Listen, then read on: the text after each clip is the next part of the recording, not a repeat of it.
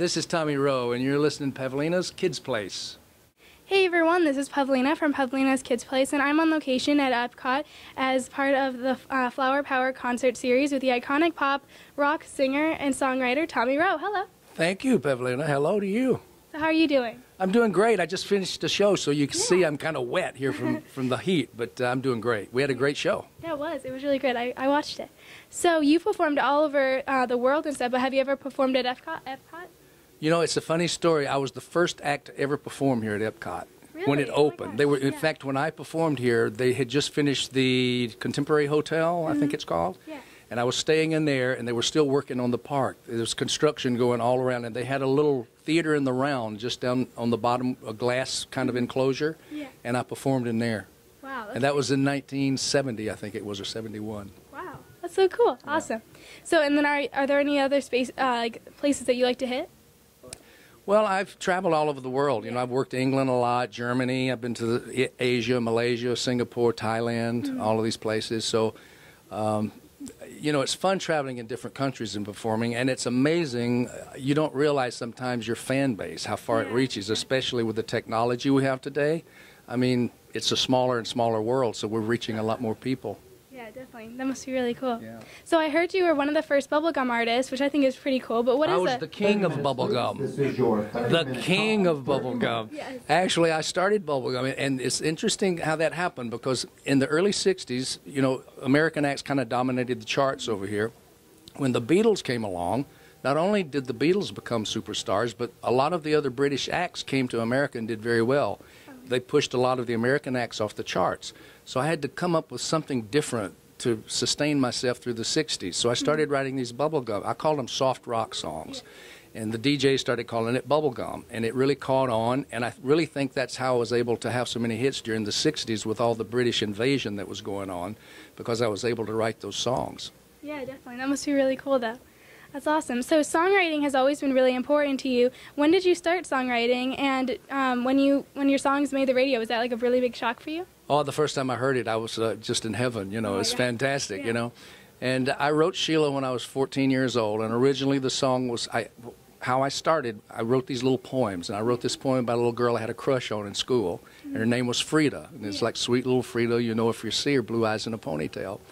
And about the same time, my dad taught me 3 chords on the guitar, and I thought, you know, maybe I'll try to put some music to my poems, and, you know, maybe I can become a songwriter. Yeah. So I did that, and then I had an audition with a record producer, and I sang Frida for him. He loved the song, but he said, we got to come up with another title. It's not commercial. So we changed the title to Sheila, and that was my first hit. Awesome. That is so cool, though. Awesome. So as a kid, did you know that you always wanted to have music as a career someday? I think by the time I was in my early teens, you know, 14, my dad played guitar, my mom played piano, and my dad taught me to play the guitar, and I just fell in love with it, you know. Yeah. And I remember watching Rick Nelson on TV back in those days when I was still in high school, and it seemed like he always had a lot of girls around him. Yeah. And I thought, man, if I could do that, I'll have a lot of girlfriends too. So yeah, definitely. It's kind of cute, you know. Yeah. Awesome, that's great. So growing up, kids have all kinds of obstacles. What kind of obstacle did you have, and how did you overcome or deal with it? Obstacles? I think in show business, there's always little trials along the way that you have to overcome, and you have to make the proper choices. Yeah. And nobody always makes the right choice. And I made a lot of poor choices in my career in the early days. But you learn from your mistakes, and you carry on, and you make it better from your mistakes. And that's kind of how I've always looked at show business. And so this is my 55th year, so I must be doing something right. Awesome. That's great. That's really cool, though. So, how did you get a lot of airplay and stuff? Because I remember when I talked to Helen Reddy, she said that, you know, she used to have different voices, like she would come up with different voices, and they would like recommend her song, or she'd have friends recommend her song. Airplay was always the first, as a songwriter, the first thing you had to sell was the DJ. And because in our time, when we just made single records, we didn't make albums. And so when I wrote a song, I was really writing first to please the DJ. Then I figured, well, once I get the DJ to like this song, he's got to sell it to the public. Yeah. So it's got to be commercial. So that was the attitude I had about writing songs. And DJs, when I was recording, I mean, you had to have the DJs on your side. So we would do hops for them. They used to call them hops. You'd go sing your song at one of their dances at the radio station. They'd sponsor a show, and you'd show up and do a song or two, you know, for the DJs. So that's kind of how we did it. And, you know, I've met a lot of great DJs. In fact, the DJ is the one that got me into Nashville to record Sheila, the first hit I had. Wow. Yeah. That's cool. Paul Awesome. Drew was his name. Oh, really? Yeah. Yeah. That's so cool. So, if you had a choice of being a singer with #1 hits today or back in the 1960s, which one would you choose and why? All the time, #1s. Yeah. No choice there. Always #1s, no matter where you are. Yeah. No, I had two #1s in the '60s, Sheila and Dizzy was my biggest record, and then I've had 6 top 10 records in Billboard and 16 or 17 top 30 records in Billboard. So I've had my share, and today the record business is not like it used to be when I was doing it. Today it's not so much the single anymore. It's the album and it's the video and it's a whole different kind of thing.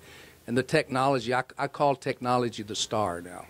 The star is the technology. Everybody loves technology. Yeah. So you got to use it to your advantage, make it work for you. And I think a lot of the young entertainers have it made today because they can make their own music at home and they can actually publish it and put it out themselves, which is really incredible. I mean, we were never able to do that when I was a kid. So it's pretty cool what you're doing today. Yeah, definitely. Because I know YouTube is a huge thing with everyone. Huge. Everyone sees YouTube. Everybody loves it, yeah. Yeah. Awesome. That's great. So you wrote, like you said, and recorded 6 top 10 songs during the 1960s. Did you have a favorite? You know, my hits are kind of like my children. Some of them are naughty, some of them are nice, and they change sometimes. But I think probably my favorite one to sing is Sweet Pea and Dizzy, probably. Really? Yeah, those two are a lot of fun. People seem to really, when I start singing Sweet Pea, it puts a smile on the audience face. Yeah. And I love to see those smiles when I start singing that song. It's great. The, Sweet Pea is actually my favorite song. Oh, cool. Yeah, and I was like, when I was looking up all of your stuff, I know all the words now. Oh, that's so cool. So yeah, it was really cool. Thank and it was you. also my grandmother's favorite song. Oh, that's so great. that was nice. So, who's like the most fun to perform with while on tour? Boy, I've worked with a lot of artists. You know, I've worked with the Beach Boys, the Beatles, of course. I toured with them in England. I met Elvis several times. I never had a chance to work with Elvis, but loved him. I guess probably the most interesting thing was working with the Beatles because when I worked with them, they were a featured act on my tour. Nobody knew who the Beatles were in the early '63, and I went to England, did this tour, and they were a supporting act for our tour. And during our tours where they really launched their career because they really started developing their fan base around England as we traveled around the country. So that was an exciting time because after that tour, I knew they were going to be big. I never dreamed they'd be as big as they became, but I knew they were going to do very well in the record business. And then, of course, about 6 months to a year later, they came to America and they did as the Beatles we know today. And when they came in, their first trip to America, they did the Ed Sullivan Show. And then the next day, they had a show down in Washington, D.C. at the Washington Coliseum. And their manager got in touch with my manager and asked me if I would open for them at that show, which I did. I went to Washington, D.C. and opened the show for the Beatles at their first concert in America. Wow, that must have been like kind of weird to like have them. It was cool. The one thing I remember, it was so hectic because the Beatles created such pandemonium, was all the people in the audience were throwing jelly beans. Jelly beans? Jelly beans. And man, you'd get hit with these jelly beans and it's like, wow, what is that? And they were all over the stage and they were throwing jelly beans. It was something one of the Beatles said in an interview or something, they asked, what kind of American candy do you like? And they said jelly beans. And so the people picked up on it and the audience came with a bag full of jelly beans and started throwing them. That's crazy. That's so funny though. So I know earlier you talked about the British invasion, but like what did it do, especially, you know, kind of changing a lot of the artists because you said that it kind of pushed them out. It did. Well, American artists had to either establish a style that wasn't competitive with the British style because they had this band thing. All of them were groups. They were all bands. And the American artists at the time were single acts, and they weren't like so and so in the band, you know. So the ones that were able to create a sound of their own that didn't conflict with the British sound were able to have hits in the charts. But it wasn't easy. And the British invasion, they had some great acts come over here, very competitive, and you really had to be on your toes to compete with them. And so I was very fortunate to coast right through there with my hits and be very successful. Definitely, that's awesome. That's really great, though. So, like I told you a little bit before the interview, my uncle has had this record, you know, since it came out. This record? Yes, that's it. An oldie but a goodie. Yes. So, and you know, he's probably had it for 40 or 50 years. Yeah. So, what do you remember about this album the most? Taking these pictures on the front. Oh, really? All of these little Tommy Roes down here. There's 12. It's called 12 in a row, and there's 12 Tommy Roes there. It's a clever little idea. Yeah. And so I had to take a different pose for every one of those in that suit, and it was very hot that day, and I thought it'd never end. And the photographer was very picky. Oh, really? And he said, "Oh, that's great. Oh, no, we got to do another one. We got to do another one." So I mean, every one, those 12, we probably did 112 takes. Oh my gosh, So yeah. that's kind of what I remember that. But this was my biggest album. It has all the hits on it, and this same album is also out on CD. It's called The Greatest Hits, and it's the exact same album. Awesome. That's really great, though. Yeah. That's so cool.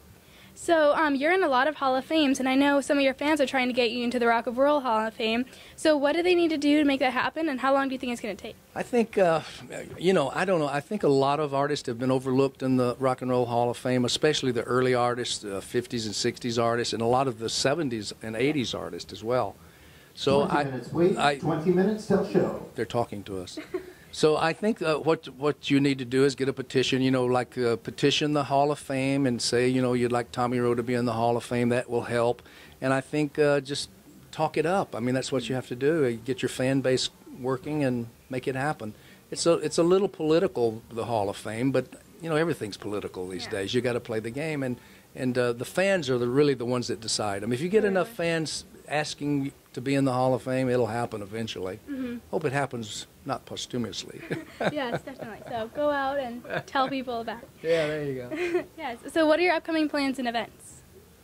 We've got some dates coming up in Michigan in next month, and we have a lot of dates booked in the fall already. Casinos, we do a lot of casinos across the country, and so I'm looking forward to it. You know, I retired in 2005. I just kind of got tired of traveling around. You know, I did it for a long time, and so I hung it up for a few years, and then my band leader talked me into coming back out, and we did 3 dates up in Canada, and I kind of got the bug again. Yeah. So here I am after 3 years after Canada, and we're doing more dates every year. So hopefully we'll be in your neighborhood. Yes, definitely. That's awesome.